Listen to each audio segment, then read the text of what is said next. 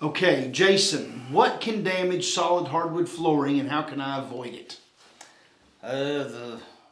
What we hear most is people get moisture in their wood, and you get the cupping issues. Can it be fixed? Yes, but you need to catch it quick.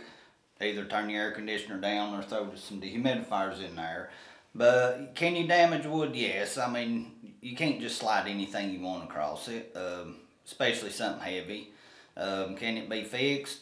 It's easier to replace a board than it is to try to fix a scratch. Right. Replacing a board isn't really that hard. It's hard for me, but it's not hard for Jason.